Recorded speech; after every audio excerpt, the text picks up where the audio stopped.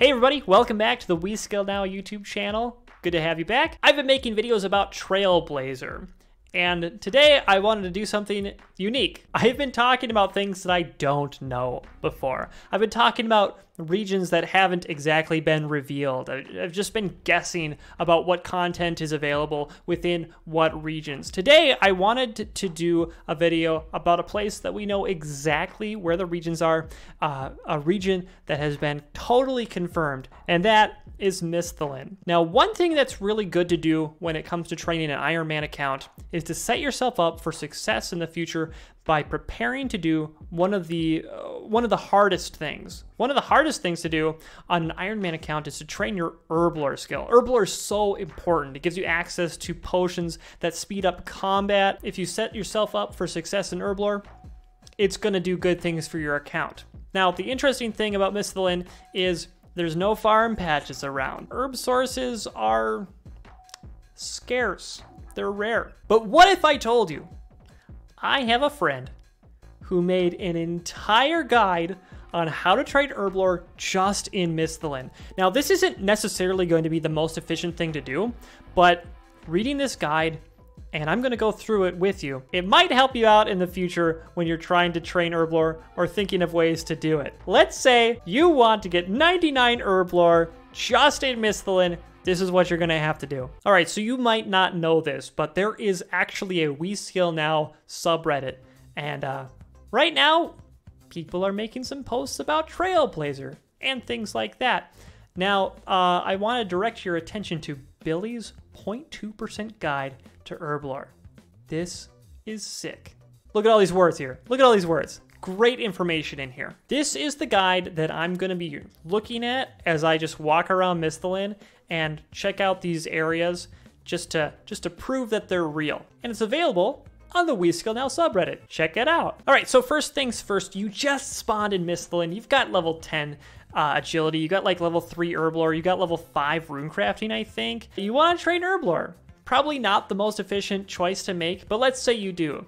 You have the option to kill just the regular men around the game. I'm gonna go get a weapon out of the bank so that this doesn't take forever. Okay, let's kill some men and let's just prove a point here. Right now, I'm just running around Lumbridge. I'm killing any man or woman I see. I'm going for a 1 in 20 drop at best and 1 in 40 drop at worst. Okay. Well, we got a Ranar weed right away. But that is actually not one of the herbs that we're looking for, even though that was kind of cool. Oh, here we go, here we go. We got a Guam leaf. Now this is a 1 in 20 drop. Now let's say we're in League right now. We're able to clean this Guam, and how much experience do we get?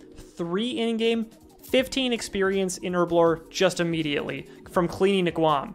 So you legitimately could just like come out the castle gates and start killing men. Look at this. 3 herbs immediately just like this. Oh, there's a Caden time. I'm getting way too many herbs. Am I going the absolute opposite of dry? Am I wet with herbs? Let's edit that out. So things that we're like specifically looking for would be like low level stuff at this point. So herbs, we are able to clean the Guams at level 3, but we'll also be stacking up some Marintels and Terramin as well. And those are couple of higher levels to get to, but maybe you'll legitimately be able to get there with this stuff. So you'll be able to start collecting herbs this way. Now, Lumbridge is not the best way to kill men and women, even though there's quite a few spawns. There's like 3 inside here. There's seem to be about 4 or 5 around in the other area. But if we were able to get over to Edgeville, up here, just north of the bank, this building right here is legitimately full of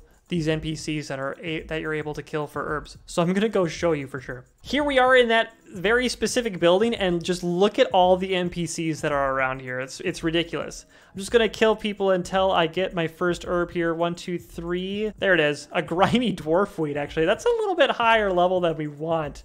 But just got... Nope, actually those were bolts. I thought that was another herb. Here's another Guam. Okay, I'm getting a little addicted to just like clicking on men and killing them, but this is a great place to kill men if you're deciding to farm Guams this way. Moving on to the next part of the guide, it goes right into cave bugs. And honestly, I haven't spent any time killing cave bugs in the main game, if I recall correctly. So we're gonna check this out for the first time for me. I know that you need a a light source, and a rope. So a couple of places that this guide literally suggests. We need to go to the upstairs of the sword shop. Here we are in the sword shop. We're just hopping up this ladder looking for a lit candle on the ground. Very good. Okay, so here is Ned's house in Draenor. Just gotta trade him and you'll be able to get a rope. I don't remember if you need 2 or something, but I'm just gonna grab 1. I need coins. If you need coins, oh, let me just check how much the rope is. 16 coins. You don't necessarily have to run to the bank. You can just run straight north, go over to this man and start pickpocketing him. And you'll be able to get your 16 coins just like that. Thinking like an Iron Man, very resourceful. How did I just fail this pickpocket? I've got 84 thieving. Okay, so we bought a rope right there. Now, I think it's time to head to the Lumbridge swamp. Now, there's some dangerous sections inside these caves, so if you don't know what you're doing, you're gonna wanna listen up very carefully. There's a few Slayer monsters in these caves, so they specifically have ways to punish you if you're not paying attention. That's kind of the theme of Slayer monsters.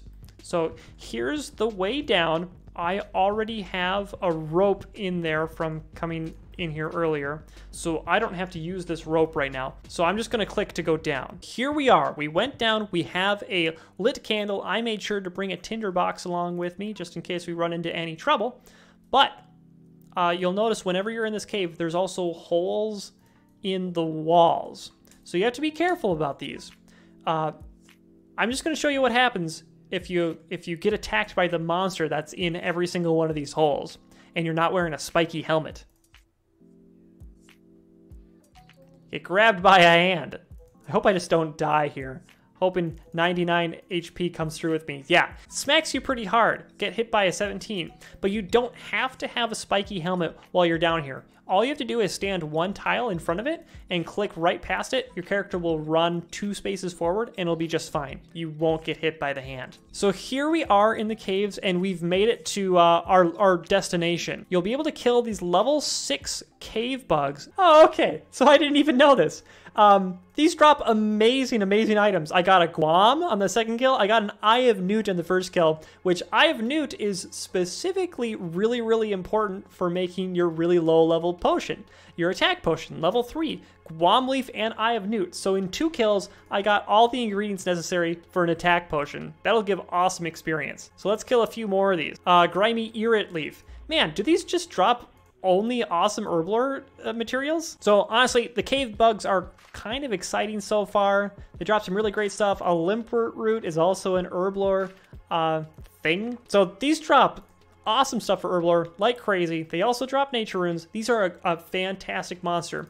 One thing that I didn't mention is that they require level 7 Slayer to kill. You don't need to have a task for them to kill them or anything, but you do need level 7 Slayer.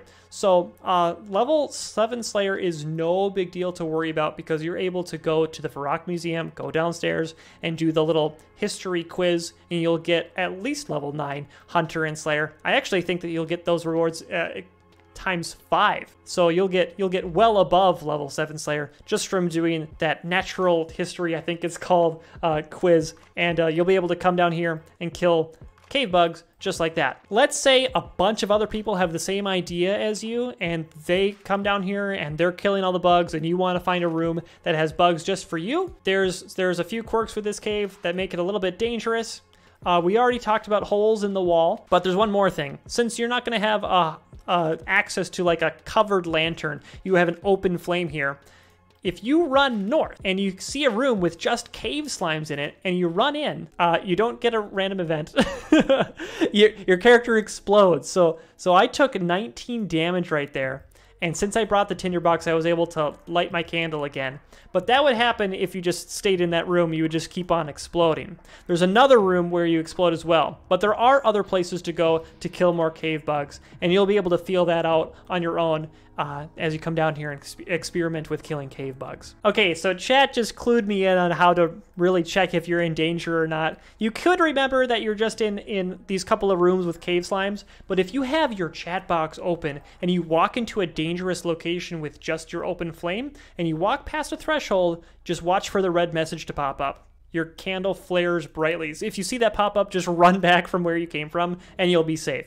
See, your candle stops flaring. All good, all good. Okay, so we're on the first couple of steps and we're already just full of, our inventory is just like full of herbs and stuff already. And things are looking pretty good, but there's other options as well. Take a journey with me, take a moment, put yourself in Trailblazer. Everyone's trying to train Herblore. It's crowded, it's packed. There's only a few worlds that you're able to train Trailblazer in. Let's say that's the case. You're able to go check out the zombies. There's zombies in the Varrock sewers. There's zombies in the Drainer sewers. I'm going to head over to the Drainer sewers and check out the zombies. They have a similar, a little bit better drop rate than men and women, honestly, for these herbs. But they have a little bit more HP, a little bit more defense, and you're going to have to be a little bit stronger to be able to kill them. And you won't be able to kill them as fast. But these are an option to kill in order to get some herbs. I'm just going to kill a few of these, see how many it takes for me to get an herb. I'm on my second kill. Oh, there it is. Got a guam on my second kill, just like that. So far, we've addressed getting a few herbs. We've addressed getting a few secondary items, like we ended up with an eye of newt. We ended up with limpet root. We haven't addressed getting a pestle and mortar. We haven't addressed getting a vial yet. Let me show you how to get a vial, at least one method. So I'm just going to pickpocket a man here just a couple more times. So check it out. Here's an awesome way to get a vial. I love this. I love Billy Jim for coming up with this method to get a vial. But check this out. You can talk to any gardener. I'm like right behind Lumbridge Castle. You actually have to go through the dialogue and say, can you sell me something? And then some plant cure. I don't know how much this is. 25 coins. I ended up with 20. Shoot. Okay. I'm just going to pickpocket a couple of men and I'm going to be right back. Okay, here we are again with enough money. We're just going to get through this dialogue. 25 coins? That sounds like a fair price. All right. So here we are. We've got plant cure. You're able to just empty the plant cure and boom. That's a way to get a vial right here in Misthalin, in Lumbridge. It's awesome. And I didn't know this, honestly, but Chad is telling me that we're just going to spawn with a pestle and mortar. So maybe I'll do a video on what we're going to spawn with, because I know it's kind of interesting. We get to spawn with probably all the normal items, but we're also going to get handed a Draman staff right away for fairy rings, and apparently a pestle and mortar as well.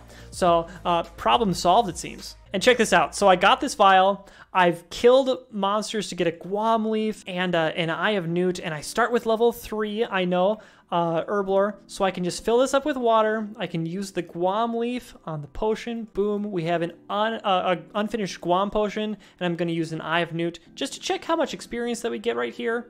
25. So that's 125 Herblore experience that we just got just from killing things, and we made an entire attack potion. Once you're done with the attack potion, just empty it again. You can reuse your vial. This is great. I love this. So we talked about getting low-level herbs. We talked about getting vials, one method. We talked about the pestle and mortar. You've got all of the ingredients for success to train your Herblore in Misthalin. Let's talk about getting secondaries. Let's talk about specific potions that you're going to be making. So I just made an attack potion in front of you, and I got my guam leaf from a man, let's say. I got my eye of newt from a cave bug. Turns out that's actually a 1 in 64 drop. It's going to be really hard to farm those in order to train your Herblore. Honestly, you might just have to wait to unlock Asgarnia if you want a reliable source of eyes of newt, because you'll be able to buy them in a shop there. It's so frustratingly close to Drainer, because you know that the eye of newt's like right on the other side of the wall, but you will not be able to go get those eyes of newt from the shop without unlocking your next area. So let's look at some other things that we can use. Anti-poison at level 5 Herblore. We've got the Marintels. We do have at least one Marintel in my inventory, right? Looks like I actually got unlucky. I didn't get a single Marintel, but they are dropped by pretty much all the things that we killed so far in this video. And that just leaves the problem of getting a ground unicorn horn. So unicorns are near Barbarian Village. One interesting source of ground unicorn horn would be cave bugs. Again, honestly, they literally drop the ground cave bug. They literally drop the ground unicorn horn. So we wouldn't necessarily need the pestle mortar, but we have one. So we can just go directly to the unicorns if you're looking to get experience by making anti-poisons. That's kind of a cool method. Those are your couple of potions from level 3 and 5. You'll probably be able to successfully farm those things in order to train your Herblore. You need to get all the way up to level 12 to be able to utilize your Taro Min and Limpert roots. Taro Min are also dropped by all those same things. And I also ended up with a couple of Limpert roots already. Limpert root sources famously include the hobgoblins. We got it from cave bugs. And then if you're trying to multitask, which you assumedly should be trying to do, hill giants are another source of Limpert roots, and you're also going to be able to train prayer there, getting the big bones. So it feels like a little bit of a grind, but it is possible to train Herblore here, and it is going to be difficult without any herb patches. But that's kind of the beauty of a restricted Ironman. You might literally be using some of these methods in order to train your Herblore. So I would be able to continue up the list and talk about all the potions up until level 38. You literally are able to make prayer potions just in Misthalin. I hit a Ranar drop from a man on like my second kill, which was admittedly quite lucky.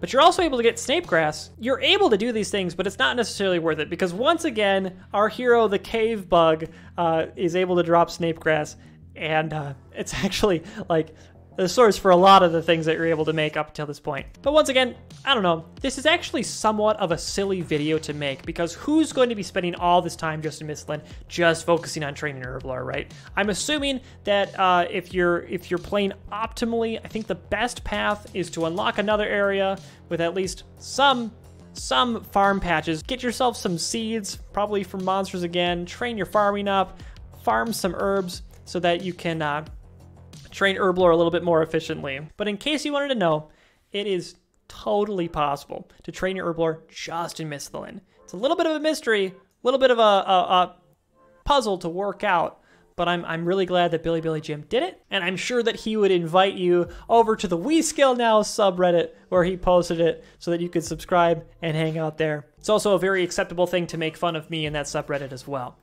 Thanks so much for watching the video. Please, oh please, subscribe to the YouTube channel. Make me feel cool by having that subscriber count grow. Please like the video. If you like the video, it'll legitimately give this video a better chance to be suggested to other people, and I appreciate that so much. Let me know your thoughts on training Herblore in the comments section of this video. You don't necessarily have to contain it to just Misthalin. In fact, I might prefer that you didn't.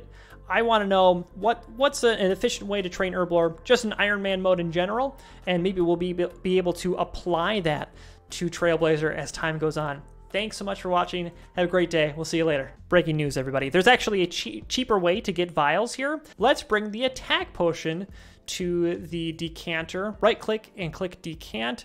Put it into 1 dose. He actually will split this into 4 1-dose potions here.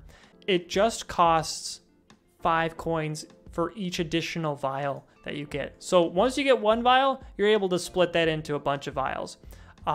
Perhaps there's a more efficient way to go about this, but this is possible.